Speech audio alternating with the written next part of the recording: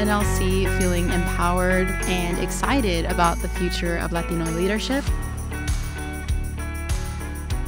The National Leadership Conference is a conference that brings together our top HSF scholars who are rising sophomores. We bring them together from across the country so that they can build those relationships and the network amongst each other.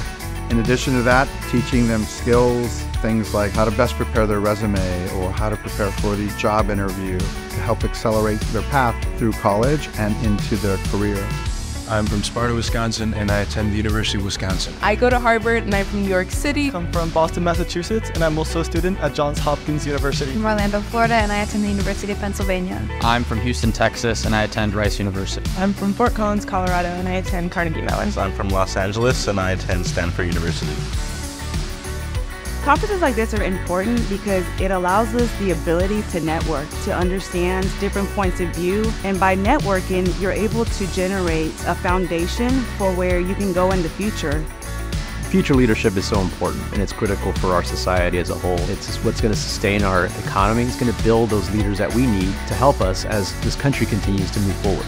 The National Leadership Conference is an incredible opportunity for our scholars to have some insights to help them understand things that will accelerate their paths through college.